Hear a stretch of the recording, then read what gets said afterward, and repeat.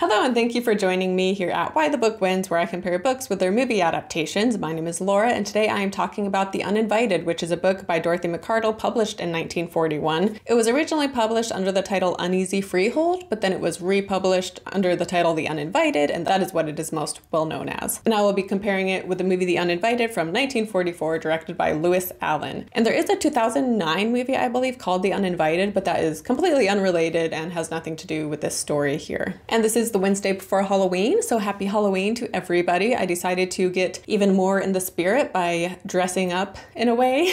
Even though this like Victorian Gothic getup has nothing to do with The Uninvited because it takes place in the 1930s, and so this look doesn't fit, but I decided to wear it anyway. And in fact, this would be very fitting for Dracula because these earrings have bats on them. So I haven't covered Dracula yet, but whenever I do, I will be reprising this look. So yeah, comment down below what you are dressing up as this year if you are dressing up, and you can also comment down below what your favorite Halloween book is or what your favorite Halloween movie is. And if you have not seen The Uninvited, you should definitely add it to your Halloween movie list because I did really enjoy this movie. And before I get into the comparison of book versus movie, I want to warn you that as always there will be spoilers for both the book and the movie in this episode, and then also let you know that this is available as a YouTube video as well as a podcast. I have both. You can check either one out. But a brief overview of the story. So we have a brother and sister named Roderick and Pamela who buy this house in the country overlooking the ocean, and it is available for a very good price. And when they talk to the owner, who is referred to as the commander, he basically tells them in so many words that people suspect the house is haunted by his daughter who died there, named Mary. But they're just kind of like, you know, that's ridiculous, we'll buy it anyway. Of course, once they move in, they realize that there is a spirit there. And then the commander's granddaughter, Stella, Mary's daughter, when she visits the house, she feels the presence of Mary and feels that motherly presence and the love and the warmth, as well as just this other weird negative presence too. So there's like two different feelings going on, and they realize it is because there are two ghosts there. We have Mary, Stella's mother, but then we also have the spirit of Carmel, who died a few weeks after Mary died, and Carmel was the mistress of Mary's husband. And so that is the overall premise of this story. And on to the book review. So I will just straight up say that I did not like this book. I liked the premise and I thought the plot was good. People talked about like there is a reveal that happens, and people said that they saw the reveal coming like a mile away and it was so obvious. I didn't. So it caught me by surprise. However, the book was just not written in an exciting, page-turning, suspenseful, thrilling way. Like it just felt like it dragged on and on.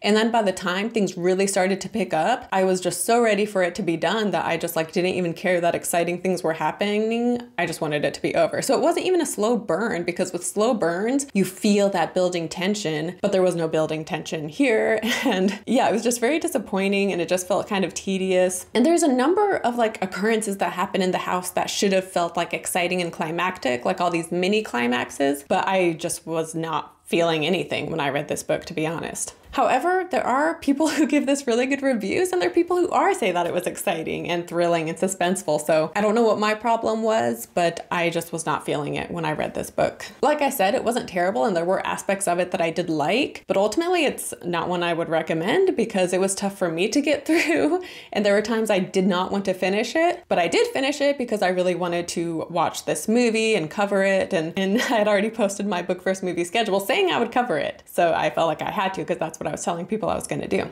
Anyway, I was happy to finish it because it gave me the chance to watch the movie. And speaking of the movie, so the book versus movies I've done this month, The Uninvited, Haunting of Hill House, and Rebecca all have some similarities there. They all deal with like a haunted house, which has a name, you know, Hill House, Mandalay, and here it's called Cliff End, but in the movie they switch it and call it Windward. And then The Uninvited and Rebecca in particular just have a lot of similarities with, well, actually, Hill House too has like this creepy older woman, like varying degrees of creepiness in all three of them. All three of them are black and white movies. All three are written by women, but that wasn't entirely intentional. Some of that was just coincidental. But the reason I wanted to watch The Uninvited and read The Uninvited is because I had remembered seeing this movie when I was like 15 and loving it, around 15, my early teens, but I could not remember the name of it. I didn't remember what actors were in it. Like I had remembered it had some kind of generic name, and I knew it was in black and white and that it was about a haunted house. And I remembered that when they're in the house, that there was a scent they kept smelling. I thought it was lavender, but it's actually mimosa. Anyway, so based on that limited information that I had, I was finally able to locate it, which was very exciting. And then I saw it was based on a book, so that is why I chose to cover this one. However,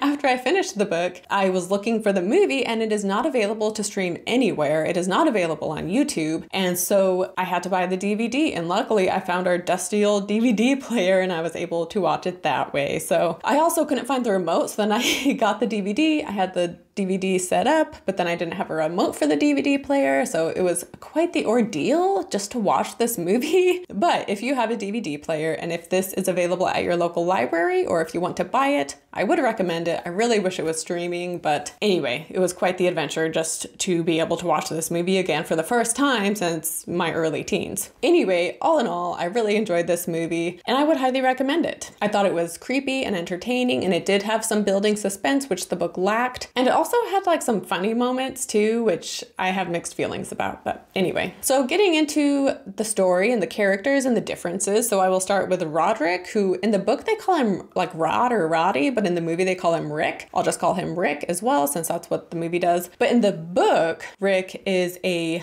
play critic, but he wants to be a playwright. And in the movie, he is like a concert critic, but he wants to be a composer. And in the book, so he has a play he wants to write, and so they move out to this home so he can be away from the hustle and bustle of the city and have time to focus on his play. And he ends up writing a play from start to finish in record time. And he feels like, you know, after the fact, he realizes he was like influenced by the presence of the house, and it inspired him to write this story and caused him to be able to write it so quick. And the story like is about a woman who is like obsessed with power and, you know, wrecking those lives around her to get what she wants and to have the power she wants. And this later clues them into the truth about these two ghosts in the home. Whereas in the movie, he's a pianist, he's a composer, and there's a part where he is playing a song for Stella and it begins to get sad. And she's like, oh, like, why is it so sad suddenly? And he's like, I don't know, it just happened. So he is like influenced by the presence to write a sad song. But the sad song doesn't clue him into the mystery, whereas in the book, his play clued them into what was going on. And in both book and movie, there's a part in both where like a room called the studio is like, has the strongest feeling to it. And in both, there's a part where he's in there and he starts to feel so depressed and questioning himself and just doubting himself and feeling depressed. And he realizes it is because of the presence in this room, which by the way, in the movie, when they walk into the studio, like it's an amazing room with this fantastic view of the ocean. And they walk in and they're like, well, this room is a dump.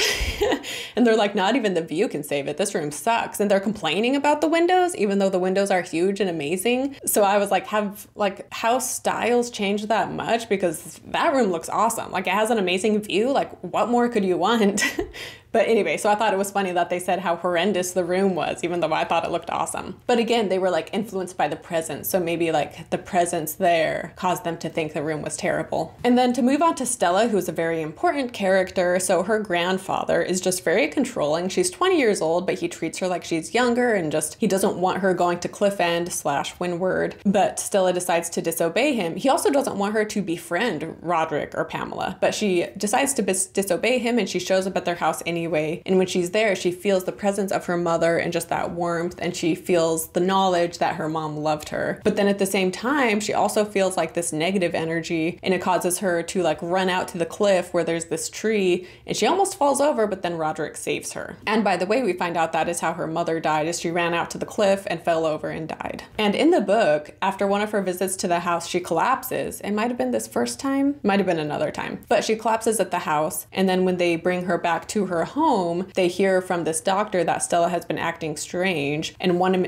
minute she'll be like her sweet self, and then the next minute she is just like going into a rage. And so there's a character named Dr. Scott who is caring for her, and so he is medicating her and putting her on a lot of drugs to help her sleep and stay calm. And this is not in the movie. So Stella, she visits the house, she collapses, and then instead of having her stay with the commander has her be sent to Miss Holloway's mental institution. Miss Holloway being a woman who was was very good friends with Mary. And so she started this like holistic mental retreat. And so the commander has Stella sent there because he's worried about her. I mean, he acts like he's worried about her mental stability, but really he's just trying to control her and keep her away from the house. And Roderick and Pamela are initially very annoyed that the commander is trying to control her and keep her away. But then after she faints at the house and after all this happens and after she runs to the cliff, Roderick is like, wow, you know, the commander was right. She probably shouldn't come here. And so they no longer want Stella there either because they can see that she is too heavily influenced by like these presents that are there. And then as far as Miss Holloway goes, so in the book, they hear about Miss Holloway and how she was there when Mary died and she lived with them and she knew the whole situation and how she has this like holistic mental retreat. So they go to talk to her and she tells them about Mary and what a saint she was and she was such an amazing person and Carmel was so evil and terrible, but Mary was just so kind that she allowed Carmel to live with them anyway. And then she tells them about how after Mary died, Carmel got really sick and Miss Holloway herself cared for Carmel, but Carmel ended up dying nonetheless. And in the book, after they are done seeing Miss Holloway, they talk about like how cold she was and how like it seemed like she wasn't telling the full truth and that she just seemed like a bad person. And in the book and movie, Mary is just remembered as being like this saintly woman. Like I said, her husband was having an affair with Carmel and yet she allowed Carmel to stay in their house as a way to show what a good person she was. But also she said she felt like it was her husband's job to send Carmel away, not hers. And so everybody looked up at her as being just so charitable and so kind and look what she's putting up with. And then the commander also like idealizes Mary because that was his daughter. And it almost seems like he just has like stuff relating to Mary, like surrounding Stella's room, like trying to get her to be as much like Mary as possible. And so Stella just feels like she can never compare and she will never be as good as her mother and she will never be as beautiful as her mother because the father was a painter and so he had painted Mary and she was just this beautiful woman. And so Stella just like feels suffocated by the memory of her mother, and yet at the same time she likes going to Cliff End and feeling that presence and that warmth and that love. But then it's always followed by a negative presence, which confuses her. And in the movie though, with Miss Holloway, they definitely gave her more of a role because like I said, in the book she's just in that one scene when they talk to her, whereas in the movie they talk to her like they do. But then Stella was also living there in that house because the commander sent her there. And so we see them two interact and how Miss Holloway does not like Stella. And Roderick and Pamela had told her, Miss Holloway, about the influence the house had on Stella and how she had almost ran over the cliff, but he had to save her. And so later, after the interview was over, Stella is telling her how she wants to go home and she's fine. She doesn't need to be here. And so Miss Holloway is like, you know what? Yeah, you can leave. And why don't you go back to Windward/Cliff End? Which in the movie it's Windward, and this only happens in the movie. But anyway, so she tells her to go back to Windward. And so she sends Stella on the train to go back home. Meanwhile, Roderick and Pamela are on their way to Miss Holloway's to pick up Stella. And so when they show up, Miss Holloway is like, she already left, she's going back to Windward. And Miss Holloway kind of goes crazy and starts like talking about how she hopes Stella will die and how like, basically she had like this obsession with Mary, which was very similar to Mrs. Danvers and Rebecca. And so when they leave to go get Stella, we see Miss Holloway just kind of talking crazy and her assistant is trying to be like, calm her down basically. And so that was very different from the book because we didn't have that scene at all. And I wonder if like the movie was inspired by the success of Rebecca, that they wanted to make Miss Holloway more similar to Mrs. Danvers. So that's what it seemed to me, but it could be because I literally just read and watched Rebecca and so it's in my head.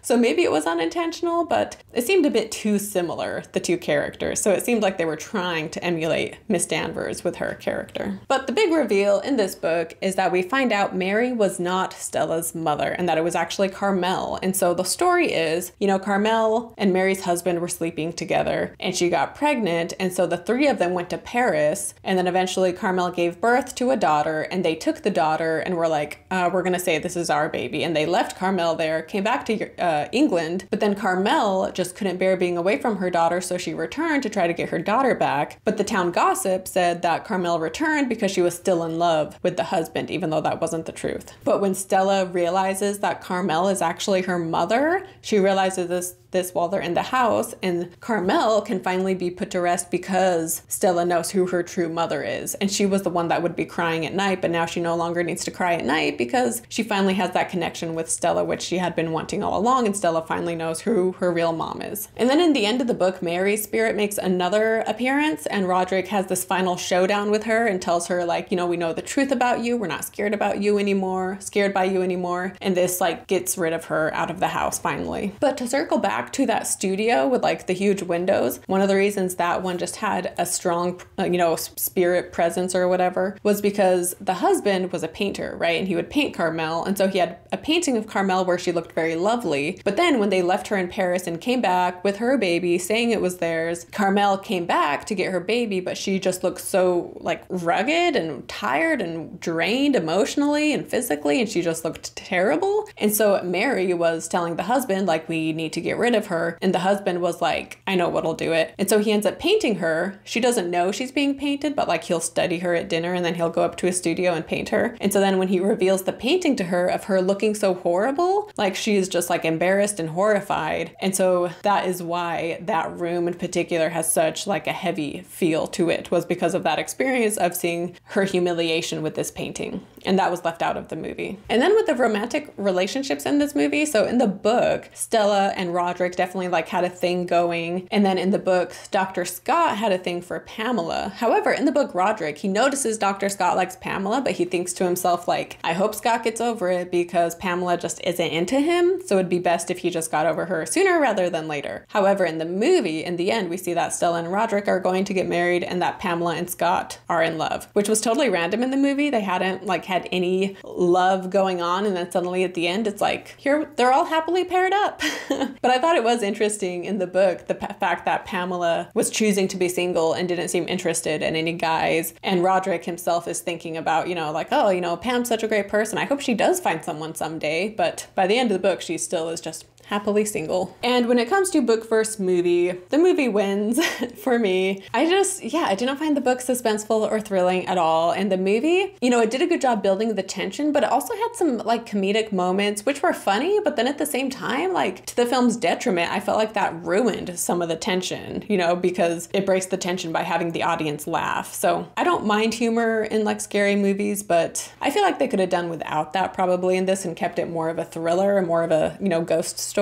But nonetheless, it didn't like ruin the experience for me, and I still really liked it. And they actually used some graphics to create like this misty looking ghost figure, which was very impressive for the time. And they did make some big changes to Miss Holloway. Like I said, they made her more like Mrs. Danvers in my mind, but I didn't mind that. I thought it was fine that they beefed up her character and made her a bit crazy and unstable. And then they also just like condensed the story, and there were a lot of characters they just got rid of, like Roderick's and Pamela's friends in London. We don't see them at all, whereas in the book, their friends in London are visiting them, and they go visit London and they have a housewarming party, and there's just more to it. There's also a part where one of their friends from London visits them, and she sees her face in the bathroom, I think in the studio bathroom or somewhere, and she sees her face looking like an old woman, and it freaks her out. So that was left out of the movie, but I was fine with the changes they made, honestly, because I just didn't like the book, so it was almost a guarantee that I would like the movie better. And yeah, I just thought it was more exciting, and I thought it was really well done, and I thought it holds up really well today. So I would definitely recommend this movie. Like I said, it is only available on DVD, so you can see if your local library has it, or you can just buy it. And I think it would be a great one to watch this Halloween season. And thank you for watching this video, listening to this podcast. Don't forget to give it a rating and review for the podcast. And if you're on YouTube, don't forget to like and subscribe, comment your thoughts down below. Let me know if you have seen this movie. It's not like the best movie for me to be covering because it's so hard to come across. I should probably be covering movies that are more accessible to the audience, but I wanted to cover this anyway, partly because nostalgia reasons, because I'd remembered watching it and loving it so much at the time. And yeah, it was so exciting to just finally find it and be able to watch it again. But anyway, happy Halloween. Thank you for watching, and I will see you next time. Bye.